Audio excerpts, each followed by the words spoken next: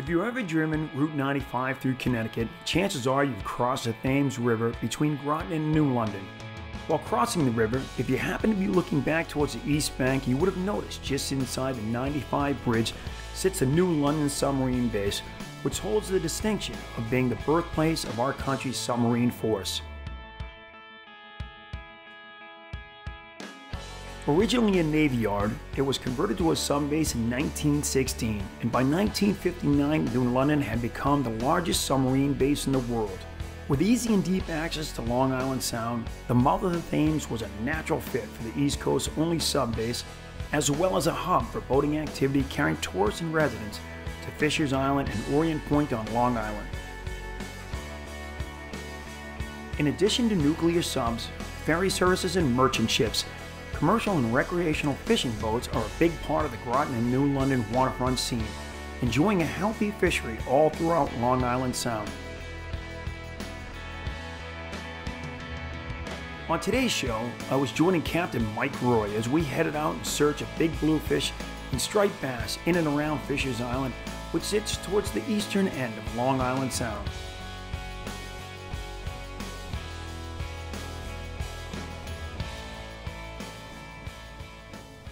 Right in front of us, I think it's going to blow up. Right in front, yep, and to the side, right into the island there. Oh, they're crashing right there. I have to be coming through there. There we go, I'm on. Out the back? Right behind the boat, yep.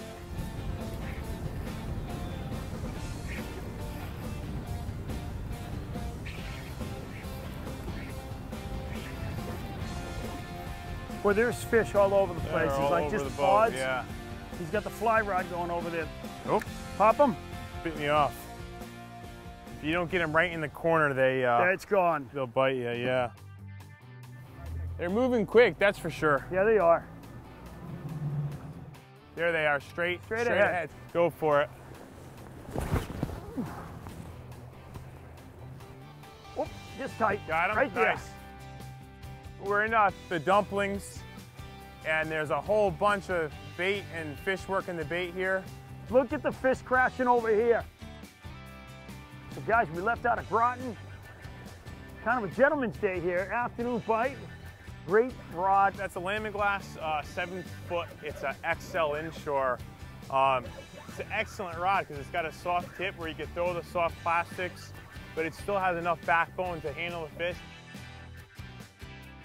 So we got a nice fish. Hopefully we get to see this guy.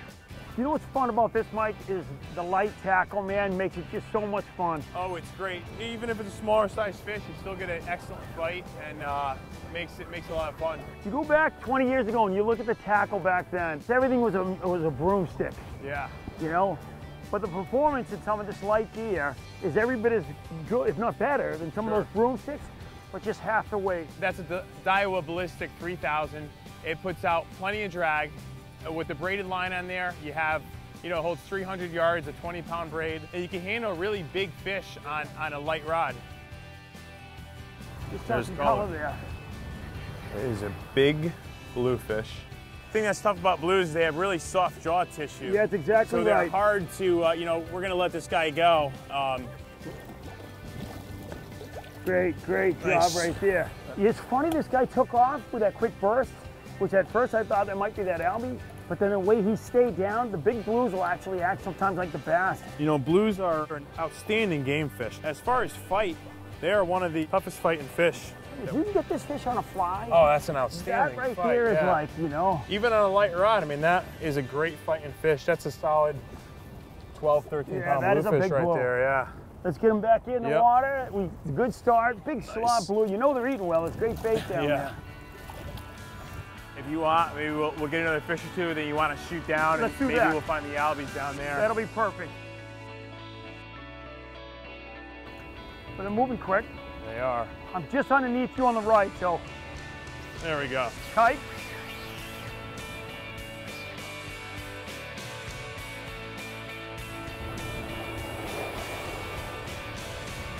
They like the rough water today. Yeah, they do. For sure.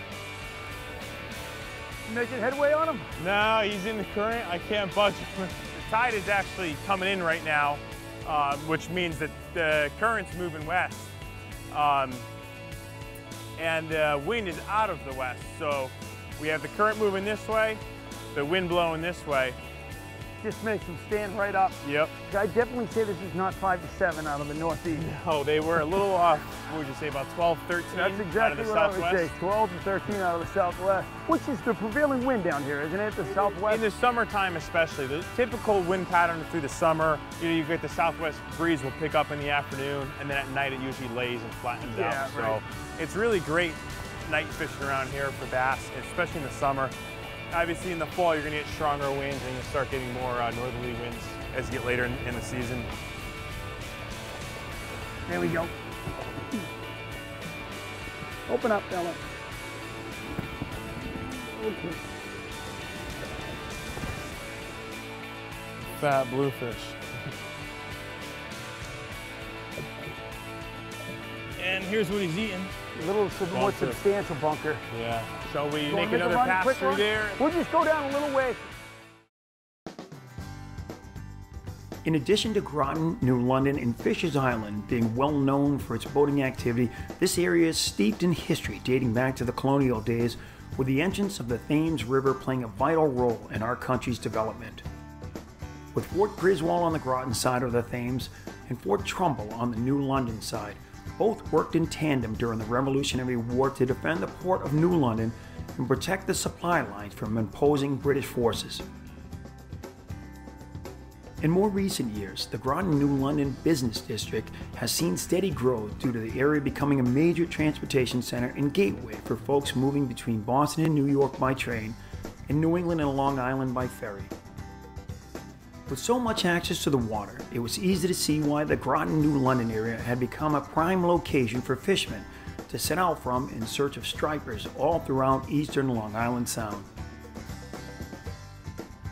Oh, that was a fish right there. See that? Get in there and just get right in there. Oh, come on, I'm right there. I got him. And they're eating peanuts. Boy, this is beautiful. You get a peanut on that? Yeah, I got 2 on there.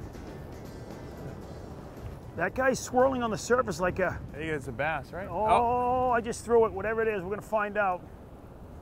That's definitely a bass. Yep. Didn't it mark it? All right. All right, let's get back in there. I didn't really get a good set on that guy. I thought it was a bass. It definitely gave it a swirl on the surface and popped it. They just blew up right in there. How much water are we in, Mike? About 7 feet. You got beautiful water right now. You got a big surf that's coming in from the storm that just passed through. And these big fish, oh, look at the swirl right there. There he is. Got him? Yep. Nice. I'm afraid it may be a bluefish. Oh, really? Let me just... He's acting like one. Maybe not. Beautiful fish. I'm gonna walk him right over your shoulder. He's just about done. Look at the colors on this guy. On the Albie snack. Right there at that 28, 30-inch fish. Yeah. Say it's probably about 12 pounder. Yeah, nice fish. And he just took that right in the corner of the mouth. Well, I'll tell you what, it's when we're throwing the Albie snack, and great lure, soft plastic, with a little bit of wind coming over the top of Napa Tree here, you can't really toss it. Mike made the decision to kind of move in closer. You got to be real careful because with the hurricane that just went through off the coast, you get some big breakwater in here.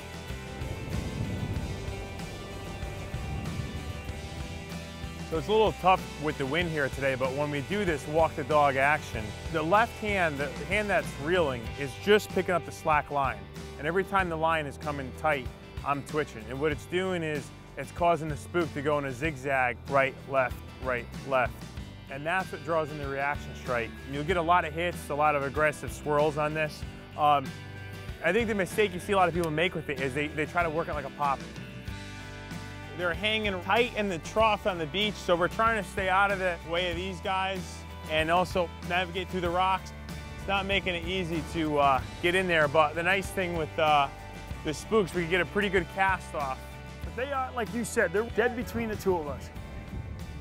You know, and with these 7.5 to 8 foot rods, there's the Lamiglass rods, and you could get a pretty good distance. I feel like I could put it on the beach if I had to. Yeah, with a slightly longer rod. Oh, there we go. Oh, there he is. I heard that one. Another thing when you're spooking is you don't want to set on the visual. So that's the one mistake I see a lot of people make is they set the hook when they see the fish. You rip the plug away from the fish. So what you want to do is hold off and don't set until you actually feel the fish hit the plug. Generally, I strike 3 times, and when they hit close like that, I set almost to the tip, almost hitting the water. So if it does pull out of the fish's mouth, it'll stay low and it won't come flying back high and hit you in the face. But Chris, these are really nice looking fish though, really. These are beautiful, bright. fresh, clean, they just moved in. So we'll use the Boga grip, make it a little easier to handle with the 2 sets of treble on there. Nice looking fish, and they're really hitting aggressively. Well, you see those fish coming out of the water like that, you know that they're active.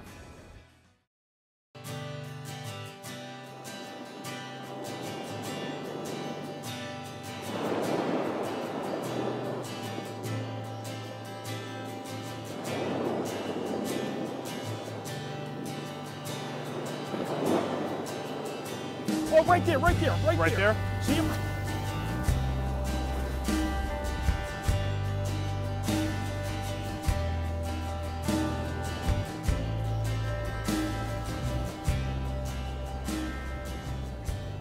Oh, we just saw a big concentration of bass blow up just in the surf. Really cool. One of the guys on shore hooked up with a nice fish. Oh, come on, Nice. come on. Got him? Got him. That was awesome, right on the surface. That was nice. Look at the Oh fish my in the God, surf. look. Look at them blowing up out of the water. Wow. That is awesome. That is just going crazy right there. So I was throwing the spook there and it just came up and smoked it. Missed it the first time, came back around and grabbed it. Nice fish. Saw a few of those bass come flying straight out of the Did water. you see that? Right out of the water. It's fishing just off of Napa Tree. Would this be called Napa Tree Napa Point? Tree Point, yep. Coming up on the magic hour right here with that last hour of light, to me, it's just always been great. That's it. I'm gonna get this guy back in the water. Nice. Shoot back Here we up and go. let's see if we can make another pass through, and then maybe we'll work this, and then once this stops, we'll go and we'll set up with the eels for try for a bigger fish here. Sounds good.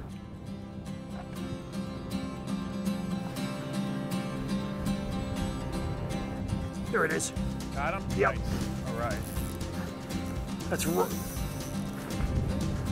I'm gonna get one more set, like you said, because I feel like it was. Oh, blue. Big blue, huh? I want to get your plug back now. Look at that sunset. Oh, Get him off? Yeah, he popped. A lot of the bluefish have really soft mouths. You'll rip the clip clean off of those easily, things, you know? Yeah.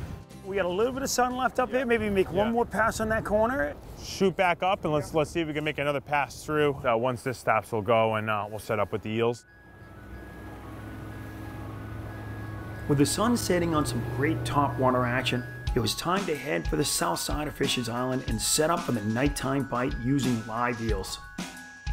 What you get here is it's almost like a current break from the main current. Fish will come in here. You get a lot of bait that pours in here.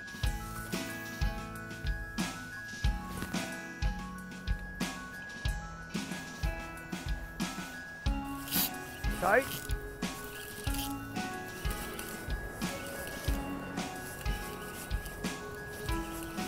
Beautiful Better fish. Yeah, Yeah, I it let him is. tire out. He's a little bit green.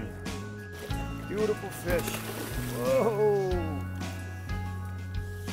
Whoa, easy, fella. Easy, easy, Bill. I'm gonna let him go for a second. He's still angry. I got him on this one. All right. They are tough to grab when they're green like that. Yeah, they are. Beautiful fish, right. Mike. Beautiful fish, huh? Look at that guy. Size fish or so. Gorgeous Yeah. fish, yeah. We got one of those glorious days in early October. Post northeaster we had over the weekend. I'm gonna put this guy back in. This guy's gonna go right off. Beautiful fish, Mike. All right, nice. Awesome. Great job.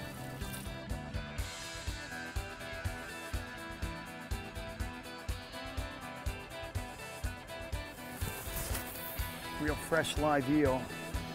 I'm gonna go off the bow here. Got him that time. There you go. You keep gasping, but he's gonna get it. Yeah.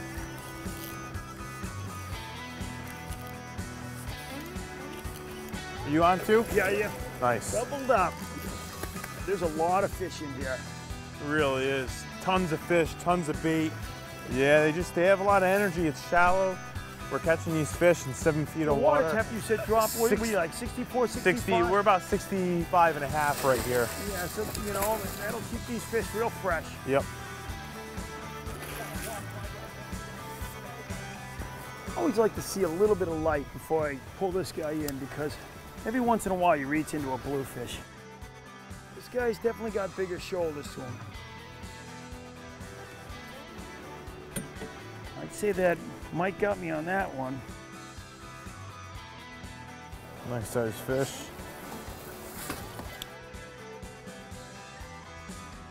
You whacked it there.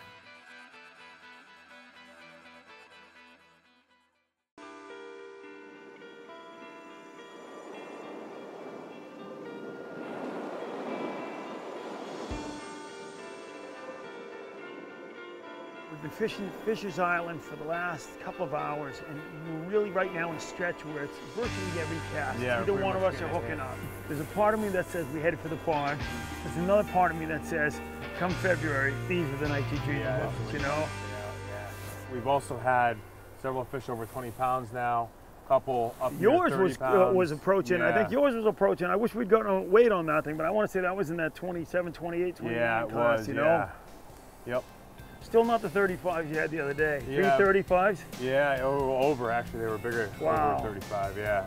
Yeah, some big fish could mix in here, and you could have a 50-pounder come in here. I'm getting bumped right here. There we go. That's what we're talking about. This is why we're not leaving right now. Now that's a bigger fish. Oh, here we go. Got him? Nice. Here he is. So we've been fishing in such thin water that we're casting into that a lot of these fish, as soon as you hook up, they have no place to go but out. And out means they're coming towards us. So you almost have to make sure you get a second pump on that. Yeah, he came right at me.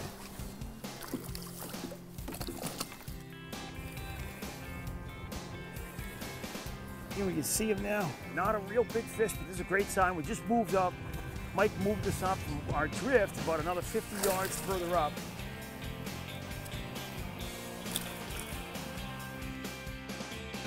I like this. I think it's water we haven't fished. Absolutely. There are a lot of fish there. We're getting a lot of good action. I want to just double check that eel, see if there's Got to rehook him. yeah, we're going to tuck him back to the eye, maybe hit the other eye. He's got a clean one. And we could catch multiple fish on the same eel. That eel has a bunch of hits on it. You can see it's all marked up. Looks like somebody took sandpaper You can see all the hits along right in it. there. Look Yeah, at that. a lot of these smaller fish, I think they're just bumping it right in the mid body. The big fish, sometimes they come in and they want to eat. It's like you said, you get that thump. It's like they put on the feed bag and it's just time Yeah. to eat. This guy, what I'm going to do is I'm going to take him out. I'm going to come through the other eye right now. Whoop. And that'll prevent casting it off on the next cast. Yeah, exactly, which Get it is nice usually tight. the thing that happens. Yep. Thank you.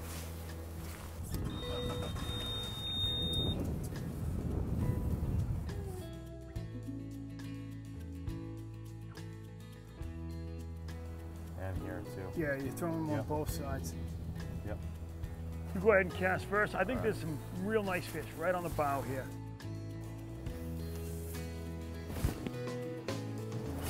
Tight? Yep, as soon as you hit the water.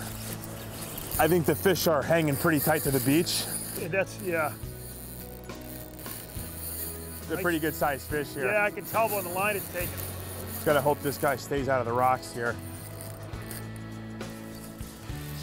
He's coming at me now. You know what? He went in so far there, he's probably running out of water. He's probably nearly on the beach. We're using the FG knot with about an 8-foot leader here. So we have a lot of protection if he does get near the rocks. This to me is my favorite fishing. Oh, me all too, time. yeah. Live eels at nighttime, give it Shallow to me water. over anything. Yep. We've caught fish as small as 20 inches. We have potential to catch a fish over 50 inches. You basically cover the entire spectrum. Got him? Nice fish. Gorgeous fish, that's yours, Cap. Hold him. All right. You got him? Got him. Yep. That landed on the water, and you were on. I must have hit him right on the nose. Beautiful fish, guys. Nice. Guys, that's why you get out here at night, fishing live eels. Mike Roy.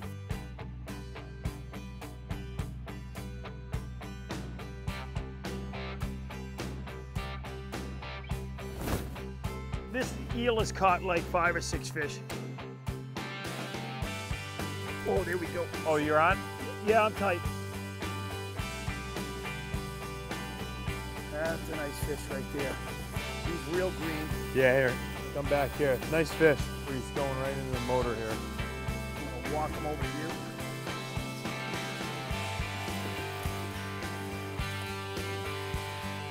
Oh, yeah. Oh, yeah, Nice that's fish. a nice fish right there. This is a skinny fish. He's well over 40 inches, but skinny one.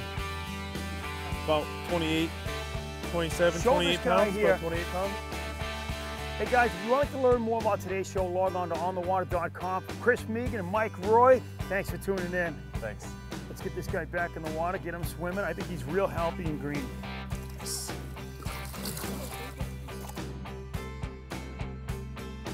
Having caught and released bass to 30 pounds, the crisp, cool night air of October was telling us it was time to head for home. But with bass still slurping on the surface, it was hard to leave, knowing this might be one of our last trips of the season.